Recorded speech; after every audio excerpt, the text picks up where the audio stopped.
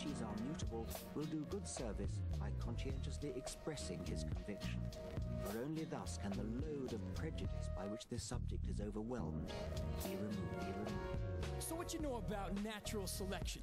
Go ahead and ask a question and see where the answer gets you. Try being passive-aggressive or try smashing heads in and see which tactic brings your plans to fruition. And if you have an explanation in mind, then you're wasting your time. Cause the best watchmaker is blind. It takes a certain base kind of impatient mind to explain away nature with intelligent design. But the truth shall set you free from those superstitious beliefs in a literal Adam and Eve and that Edenic myth. Cause their family tree is showing some genetic drift. Take it from this bald-headed non-celibate monk with the lyrical equivalent of an elephant's trunk. It's time to elevate your mind state and celebrate your kinship with the primates, the weak and the strong, who got it going on. We lived in the dark for so long.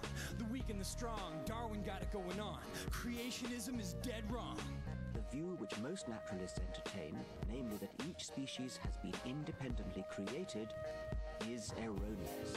Okay, it's time to reveal my identity.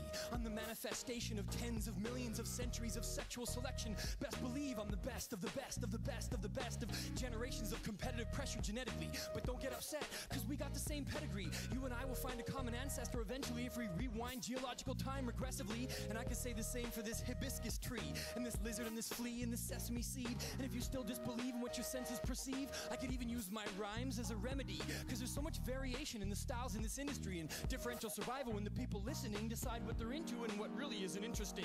You could thrive like Timberlake on a Timberland beat, or go extinct like Vanilla Ice and NSYNC. It's survival of the fittest, but fitness is a tricky thing. It changes from place to place, from winter to spring. But the real question in this social scientific simile is heredity. Whether we inherit our techniques from our predecessors or invent them independently. But then we're talking memes, and that's a different thing. Richard Dawkins, can I get a proper definition, please? The weak and the strong, who got it going on. We lived in the dark for so long.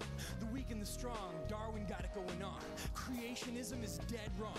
The weak and the strong, who got it going on? Whoever leaves the most spawn. The weak and the strong, Darwin got it going on. Creationism is erroneous.